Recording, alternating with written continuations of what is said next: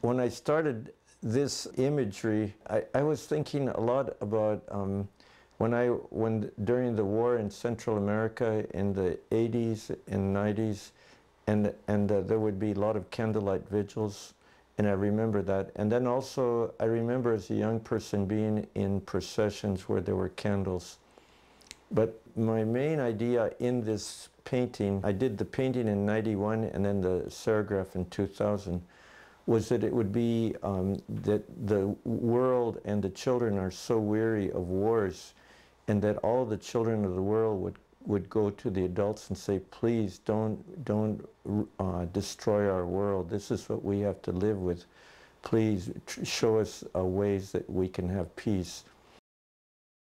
On the Festival of Lights, I began with many small drawings, and this was one of the beginning of the small drawings. And it's a pen and ink drawing, but you can see how it's trying to figure out a shape of people marching with candles.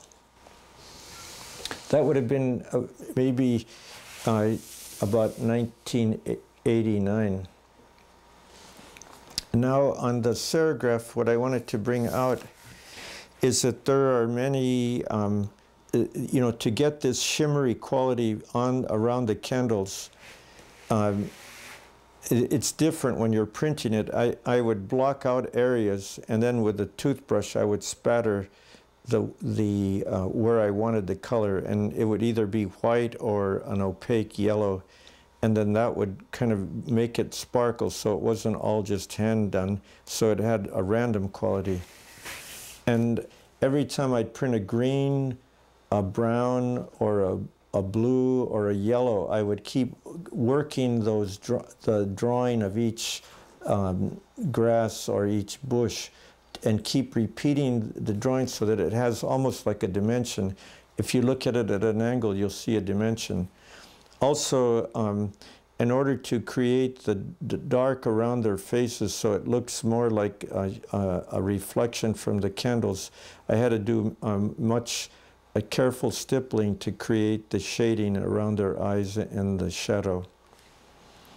Then I think of the stars. The stars are real brilliant, and it almost looks like the stars are touching the hills, and then the children are finding those stars and bringing them to bring light.